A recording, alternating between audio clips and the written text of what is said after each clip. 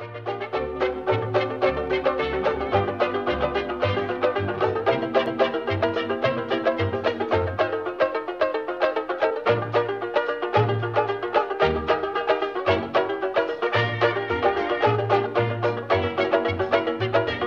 we want to go to talking about memory again, because it's very interesting. With C, we're very close to the memory on the machine, so let's think about memory.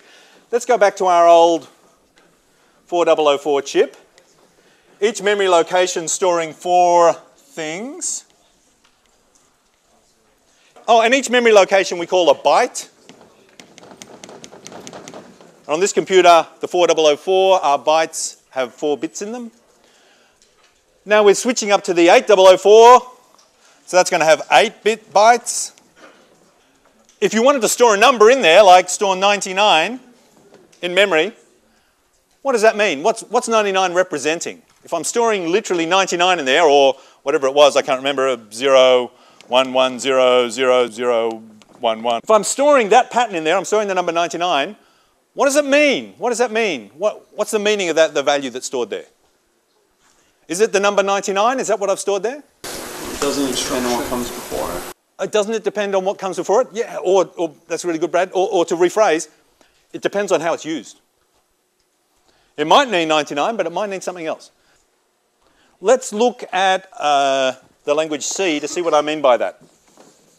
In C, the way you're going to use something when that thing is something stored in memory is called its type. So if I say, so for example, int x, I'm saying x is of type int. What's an int in C? It's an integer, so it's a whole number. So all the bits that are, so that sets an area of memory aside. All the bits that are stored in that area of memory, when they're fetched by the computer at runtime, or when they're used by the compiler if it can pre-compute some things, those bits will be converted into a number that's a whole number. In C, how many bytes are used to store an int?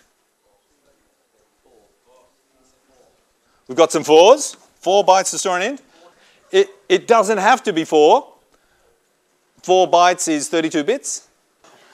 When C was invented, it was invented to be a general purpose language. It could run on lots of different chips. So it could run on the Intel chips, or it could run on our 4004, or it could run on Z80 or something crazy like that. And in all those, they'd have different byte sizes. They'd have different amounts of memory. So C didn't want to sort of define how much memory in it was. It just said, look, it's a number. And it's up to the actual chip we're running it on and the actual compiler that we're using for that chip to determine how much memory to set aside. But over the years, most people used to use 4 bytes to store it. So in most people's minds now, when they think of an int, they think of 4 bytes, though it's really important to notice that it's not always 4 bytes. So, say that again? So 4 bytes, not 4 bits. 4 bytes. Yeah, so that will give you 32 bits. So that's a 32-bit number, and that's quite a large number. Yeah. It's up to billions. If we were storing an int as a 4-byte number on our chip here, this is how much memory it would take up. You need a much bigger chip. You'd need a bigger chip. You can only store 4 numbers in no program or something like that. So our new chip, the 8008, we're going to say it's got 256 bits of memory, 256 cells, and each cell stores 8 bits, which is a number between 0 and 255, as we saw a second ago. If I stored some int, it would store it as a pattern of 0s and 1s on our chip here. Suppose this is the number, I don't know, 3,192. It might be stored as this pattern of bits on our computer. But just seeing this pattern of bits doesn't tell you it's that number. You need to also know, oh, it's an int, so we're interpreting it as an int. Because you could use that same pattern of bits to store something else.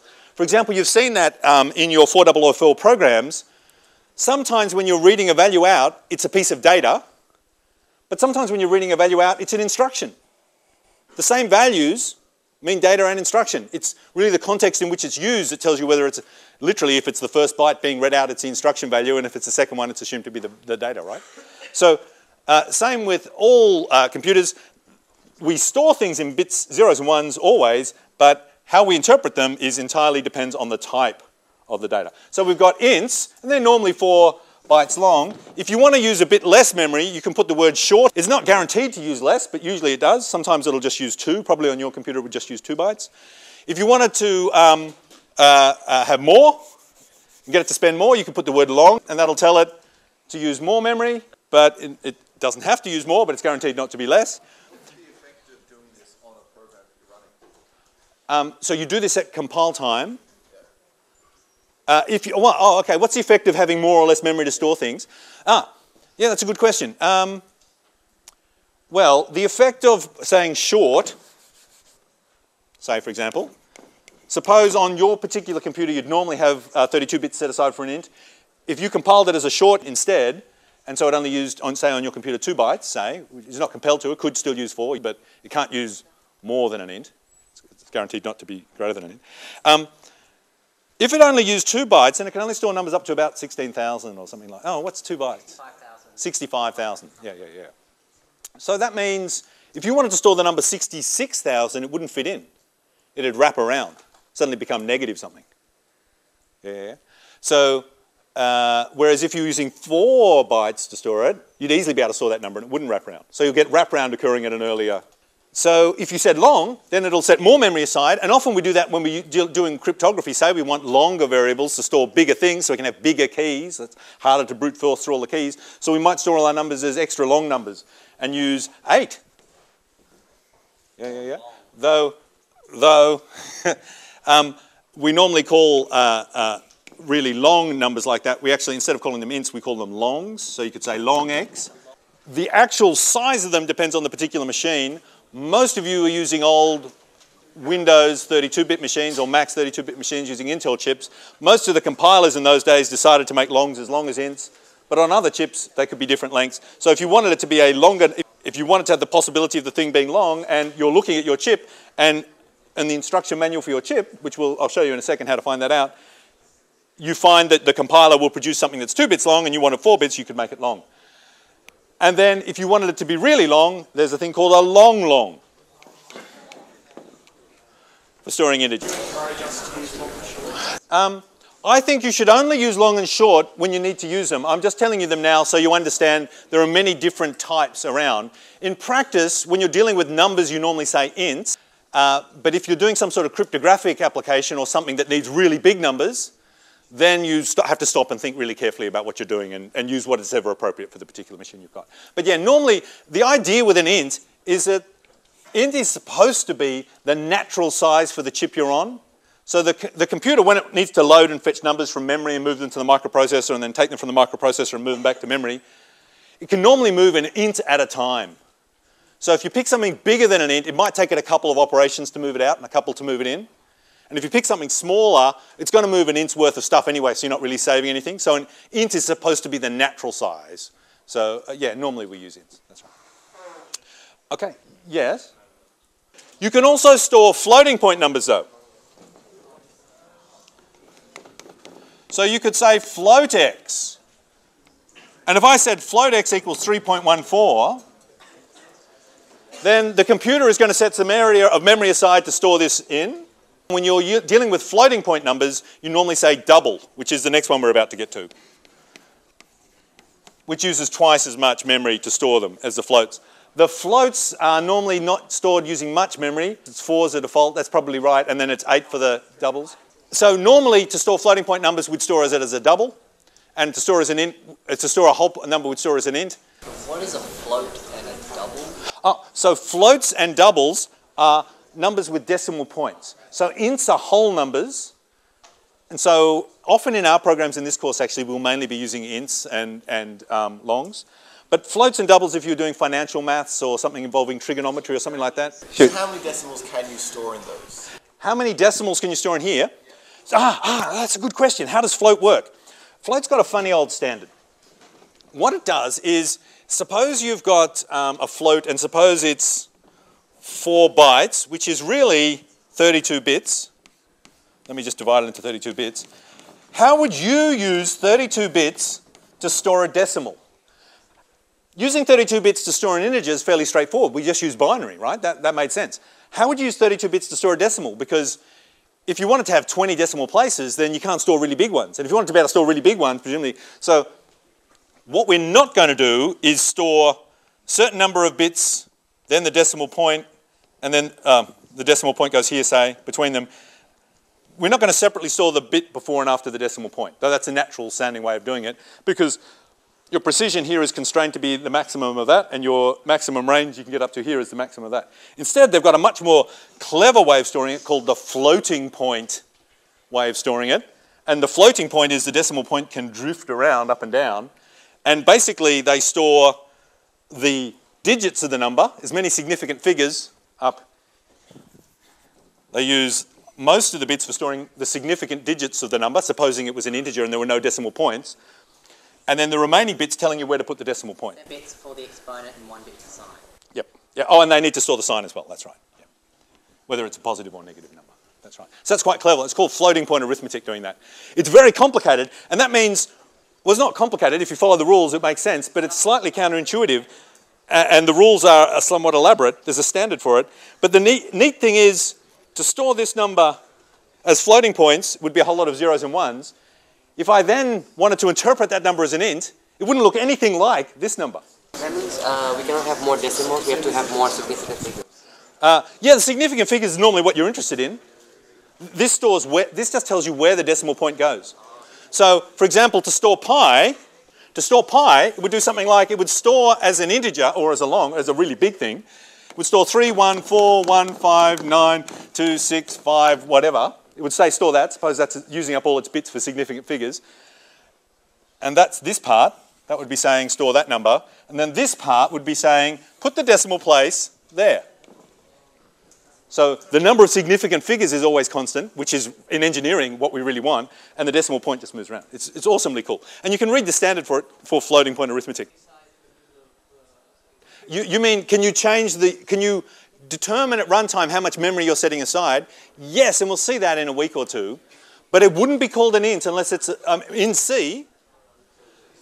The type is like what we agree, is our protocol we agree up front. So when I'm storing some bits, and I'm storing there's some bits stored here, and I'm saying to the compiler, that's an int, that tells it how to interpret these 32 bits. And if I said it was an int, but really I'd stored 64, it would still only pay attention to the... Yeah, we can have variable length numeric types later on. Yeah, you can do all that. It's possible to store something and adjust its size dynamically and make things bigger and all that sort of stuff you can do. At the moment, we're just looking at the basic stuff. The advantage of that flexibility is that it's flexible, lets you do amazing things. The disadvantage of that flexibility is it tends to be slower, more error-prone, a lot more programming work, so we only do it when we really need it. But sure, by the end of the course, you'll be able to do all that sort of stuff. But at the moment, we're just looking at the basic atomic chunks, and they are ints and doubles, or floats if you want, but I don't think anyone should ever use a float. I think a float's never quite big enough. Use a double, otherwise you get rounding errors. Oh yeah, good question. Can you ask me that in a second? We'll do it. So his question was, what if you set aside 4 bytes? What if you said int x, but then you assigned to x, your next line in the program, say, was something like x equals 1 really big number. What's it going to do? It might truncate it, it might wrap it around, it might do all sorts of things. Let's try and find out. Your question. Oh yeah, do you want me to talk about signed versus unsigned? Yeah. When back here, is it still here? Oh, I've rubbed it out. Oh yeah, okay, here. I'm saying this is storing the number 10, this is storing the number 11. I was able to, using just 4 bits, we're able to represent 16 different values, right? Between 0 and 15. What if I wanted to represent negative numbers though? Add a bit. We can't add a bit, we've only got 4 bits. So we've only got 16 possible values we've got available to us. With 4 bits, there's only 16 combinations of 4 bits, right? Yeah, with black and white. You had 4 things of black and white. There's only 16 ways you can arrange them. So whatever we end up with, at the end, there's only going to be 16 values. We're pretty sure we'll always want to store the value 0, because that's so useful. Before, we just used all of our 16 to go all the way in the positive direction, all the way up to 15. But if you wanted to store positives and negatives, well, what they normally do is roughly split them. So they go from here up to 7, and then down here to -8. Does that make sense? So Now, the way the bits are stored in here to represent these numbers is not the normal binary way. It's something called 2's complement. Yeah. For positive numbers, look the same. For the negative numbers, it's 2's complement. So when you're looking at a number, you have to know how to interpret it. Is it an int, an unsigned int? Well, I just interpret it using normal binary. Is it a signed int? So it's got positives and negatives. Oh, okay. If it's a signed int, then all the ones starting with a 1, all the numbers starting with a 1 are in this region here. And I have to do some special calculations to work out which negative number they represent. And if it's a floating point number, then I divide the bits up in a different way to find the significant digits and where the decimal place goes. Every type has a signed and an unsigned version. So there's signed ints and unsigned ints. And if you go for an unsigned int, you can get more positive numbers, but the computer will get very upset if you ever try to go to a negative number. Oh, the default for int is signed, as you can imagine. If someone just gives you some bits and asks you what it's storing, to work it out, you've got to know what type it's stored as, and then you've got to know how the compiler represents that type on your particular architecture. Yeah. Oh, how do you specify you want it to be unsigned? That's a good question. You say unsigned. Unsigned int, x. And similarly, you can say signed int. How are we going? Oh, we're almost out of time. Oh, I didn't get to the exciting part. Let me just say it super quick. There's two other basic types that we haven't seen. One's called char, and that's for storing characters. Because computers don't just talk to us in numbers, they also talk to us in words and letters. So there's got to be a way of storing words and letters in the computer. So how we do that is we say each letter is given a code between 0 and 255. So code number 0 corresponds to one thing, code number 1 corresponds to another thing. The standard code that computers started with was called ASCII. And that says that this is all used for punctuation and crazy control codes. I think the first printable thing is code number 32 represents a space. Does anyone remember what an A is in ASCII? 65, is it? 65 is an uppercase A? Yes. And then 66 is an uppercase B, and 67 is an uppercase C? Yeah. And then the lowercase ones follow from that. So you can store in an 8-bit byte, you're storing a number between 0 and 255, sure, but that might mean a character. Or it might be part of a floating point number. Yeah. The C character type is called char. If you want more than 255 characters, like for lots of Asian languages, they've got millions and millions of characters, and lots of European languages have little decorations on top or extra additions. There's a standard called Unicode, which lets you represent this bigger range of characters using more bits, but it's not in the C that we're looking at here. Yeah. But yeah, absolutely, you've got to be able to represent languages for other countries as well. All right, so you've seen characters. You've seen floats, doubles, longs, ints, shorts, chars, but the last one we want to see is Boolean. Thank you to who called that out. We'd really like to be able to store a yes or a no.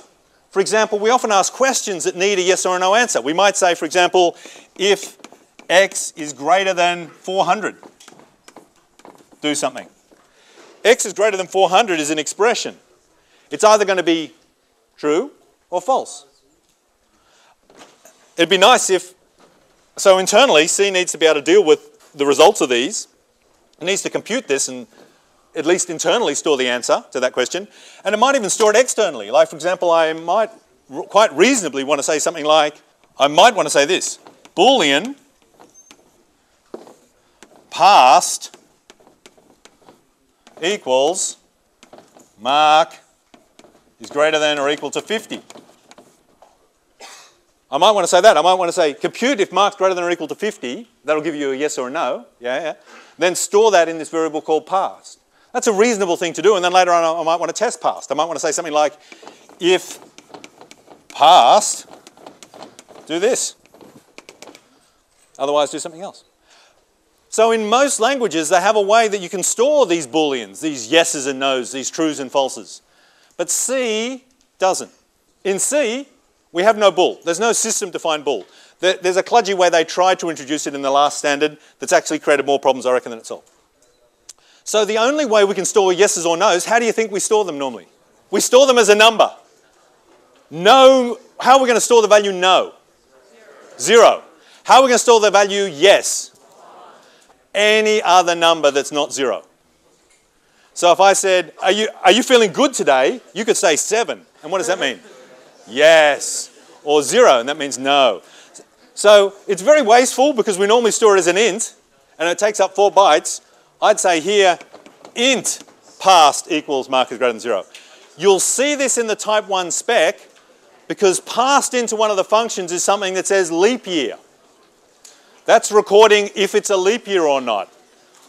1 or some non-zero number means it is a leap year. 0 means it's not a leap year.